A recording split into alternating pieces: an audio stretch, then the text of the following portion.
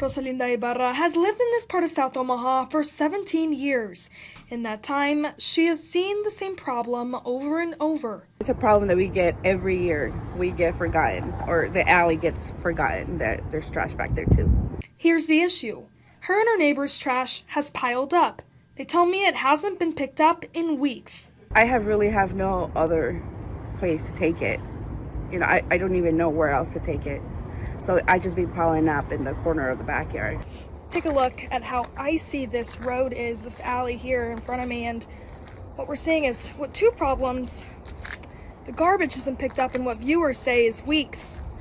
But we're also wondering who's in charge of maintaining this alley. So I went in search of answers. An FCC crew working this area told me this alley is so steep, narrow, and slippery that some drivers avoid it because they don't want to damage neighbors' property. The city street department said that it's the city's responsibility to maintain public alleyways. Yes, if it's a public alley, Public Works is responsible for the maintenance of it. Omaha Solids Wasteline said that it's FCC who's responsible to collecting trash within a reasonable time frame, even if there's ice and snow.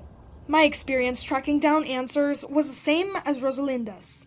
We're back and forth trying to get them to do something about it. Late Monday afternoon, after days of calls by neighbors and hours of calls by me, a truck finally made it up the alley and picked up this trash.